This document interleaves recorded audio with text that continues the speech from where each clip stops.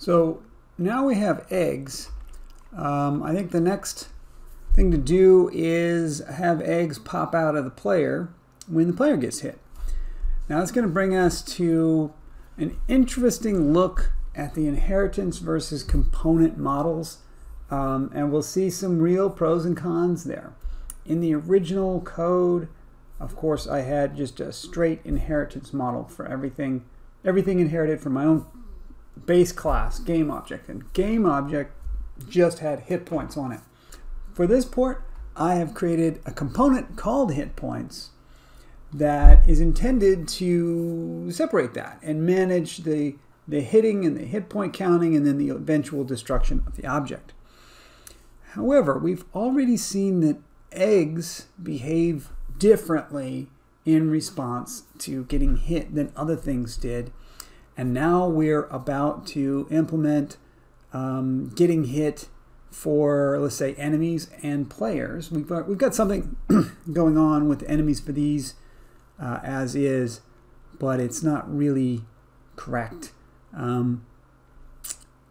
So let's see what we can do to try to come up with something that doesn't boil down to simply having to make a specific subclass of this for every single type of object that we have, although I do fear that may be where we're going to go. So let's start with when I shoot an enemy. Right now I just have it rigged up to spawn an egg right there, but that's not really generic. I think instead we'll track the hit points with this, and then the explode function is where we'll do something. First of all, objects, I'm extensively using object pools here, and so destroying a game object is not always what I want to do. It's sometimes what I want to do, but often not. So let's put that object pools straight in here. Pooled object and pooled equals get component pooled object. Let's see if there is a pooled object on here, and if there is, if, then I'm going to free the pooled object. If not, then I will destroy the object. And before I destroy the object, I think I want to just send a message to the object to tell it to explode, so that I can avoid having this like very tightly coupled behaviors. I'm going to go ahead and use Unity's SendMessage function.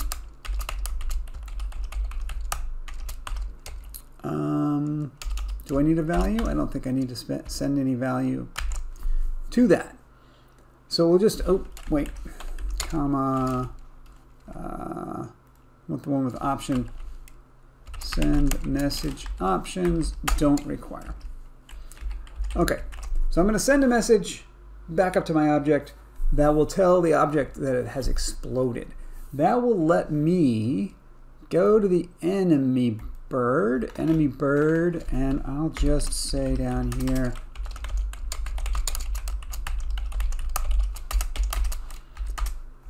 is that what I called it? On explode? Yes. On explode will do the explosion, and that's going to pop an egg out. So that was what? Egg.spawn transform.position, comma, 1. Although I need an egg power, and it seems like we had a member. I haven't brought that over yet. Okay, so egg power needs to be brought over. And that's a public. We're just going to tweak it.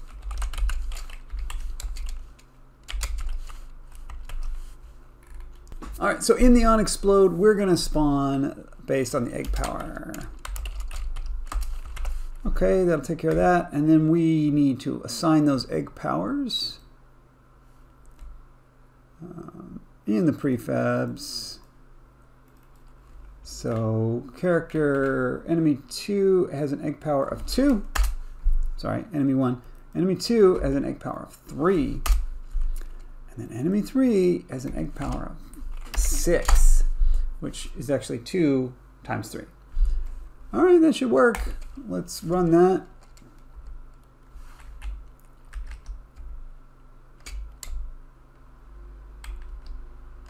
Okay, seems right.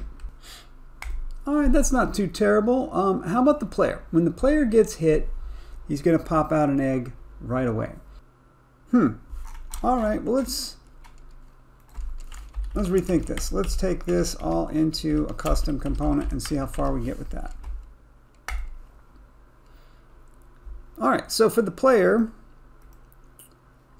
we're going to need player hit points. I'm thinking I'm going to put that right here. It brings me to something that just always comes up as I'm trying to organize my code into folders a little bit. I've got this hit points that's not in the characters, but then player hit points, is that in characters? Right? I don't know. We'll say it is. There's never any good answer for this. Okay.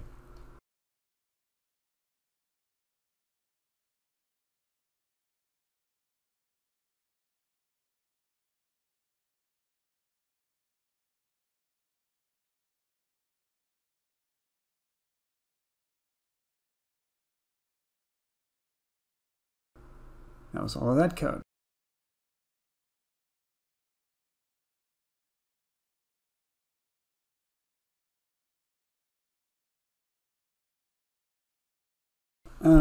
We're back to the same situation again, which is when you get damaged, you can't be damaged again for a certain amount of time.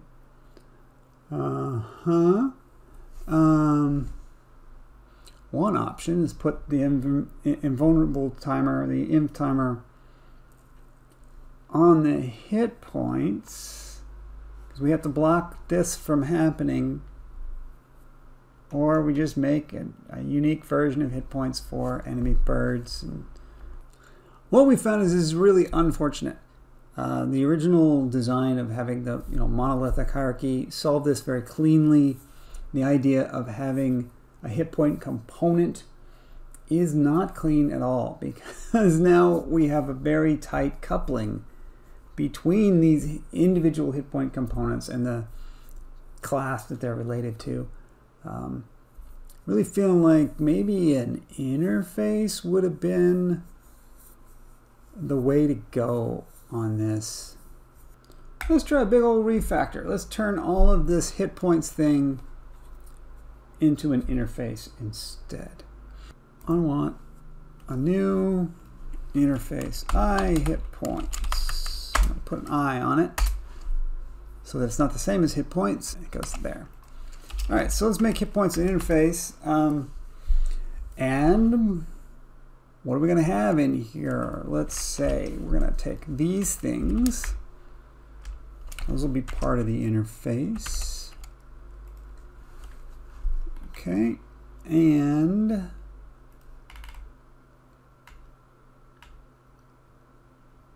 I think we'll need the damage function.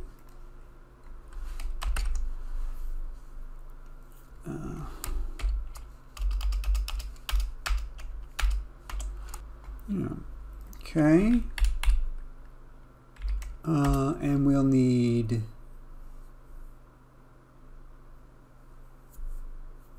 do we need the explode function even, or will that be handled by the interface? I figure it, it'll be handled by the character at that point, right? I think so. So let's see here. So bullets now. Bullets do a damage. All right, and then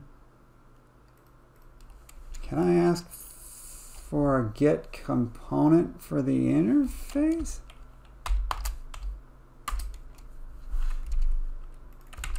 Can I do that? I don't think I can do that. Maybe I can. Okay, it's possible. And then EnemyBird. Where's your EnemyBird? EnemyBird will need to implement this interface. In fact, all birds implement the interface, but they'll do it different. So we'll put HitPoints and gimme. Okay, and what do we do here? This is the EnemyBird damage code. Right, what is that?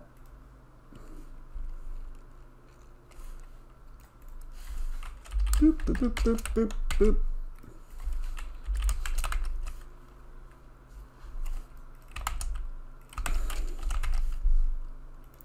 Okay, and then we don't have a base. That was just this.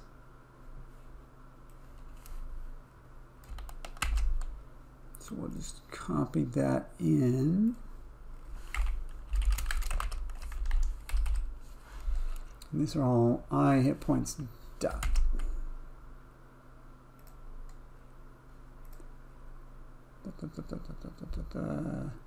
That, and that. And these now are members that need to be moved into, I'm going to say, the bird class. They were in the HitPoints class, and we are going to take them instead into the bird class.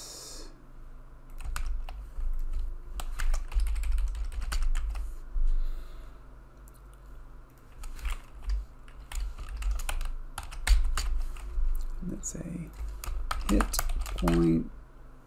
I'm sorry. It's an HitPoints dot. Am I right? Okay. Explode.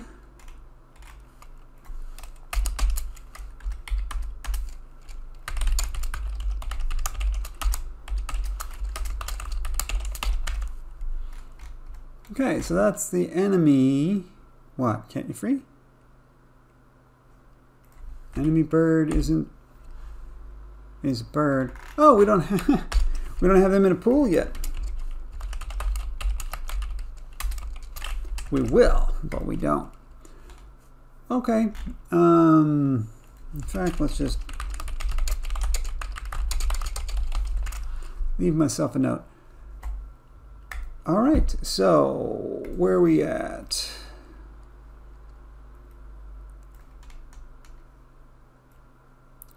Bullet hit type, right?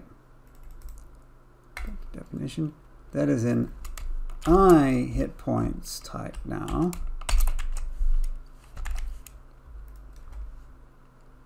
And what's this? These are HitPoints types.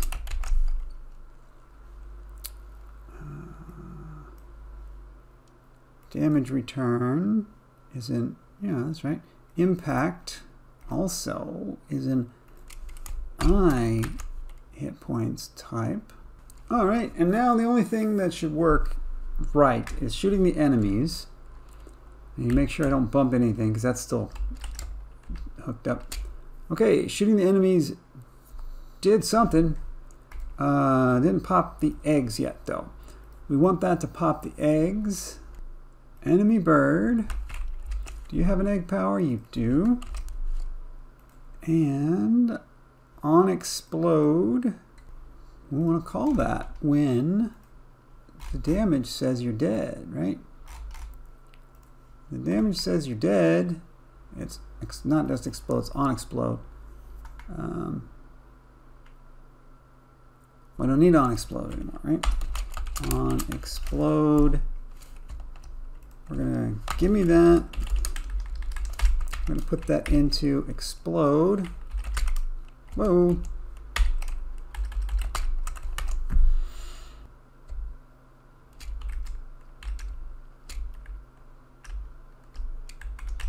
Much cleaner, much cleaner. That's what we're going to go with.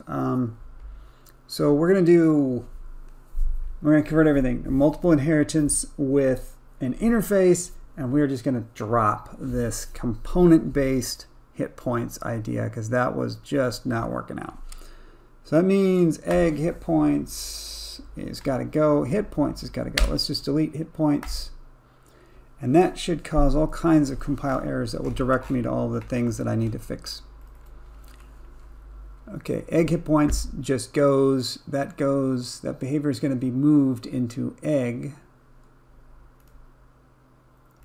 Egg now is an I hit points interface, which means I do already have a damage function on this thing, as I recall.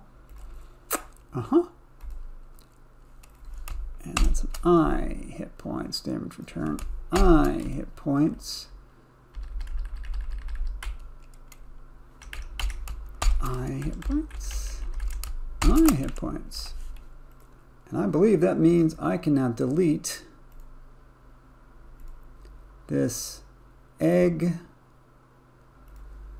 hit points behavior. Okay, what's next? Player hit points can just go. And all this code will go into the player. Player needs to inherit I hit points. Is there any damage code in here? Damage? No, not yet. So let's go ahead and just do this kind of nice little cheat. You can just say, hey, gimme. Wait, did I do it? Yes. I said it just gives you the empty function for you to copy your code into. Player hit points. That's this thing.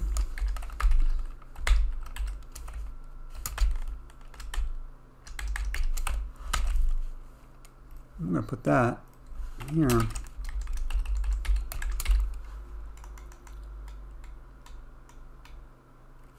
This is I hit points dot. And there's no such thing as base damage. It's just the same damage code that we have for everybody else, which is this.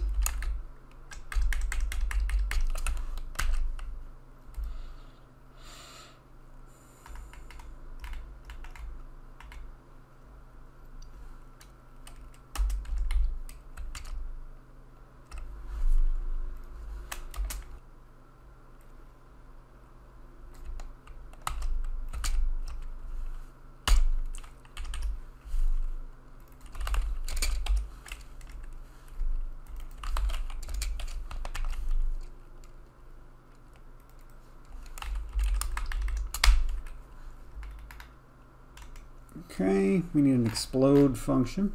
Void explode. Do nothing for now.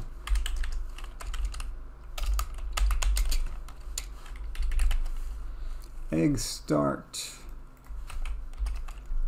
and egg finish.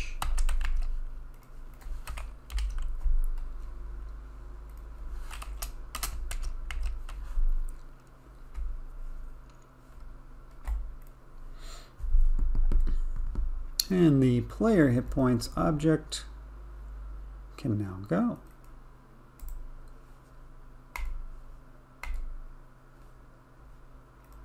Okay, it does leave a couple of things that are referred to here in the player that don't exist yet. What's this? Oh, EnemyBird. This is I hit points. No.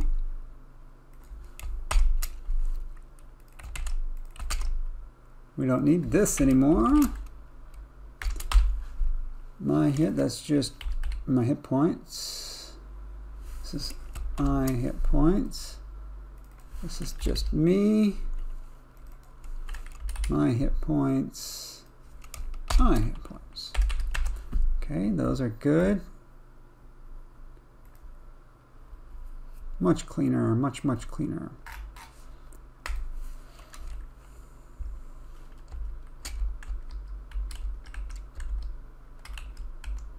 There you go, look at that. That's just way better. That is nice. Let's do that one more time. Player can shoot enemies. Player can pick up eggs. Player can run into enemies. Player can shoot eggs. And that's just a much cleaner way to do it. So we explored the idea of the hits being a component, like hit points being a component. That seemed clean at first, but then when we tried to actually implement it, we saw unique behaviors that were just tightly coupled to their base class. We ended up with just, it was needlessly complex. So instead, we'll go with an interface solution, and that really just cleans it all up nice and neat. All right, let's call that today's work. I wanted to get the HUD in, but the refactor of the interface I think was much more interesting. So the next time, let's throw in the HUD, the egg HUD. See you the next time.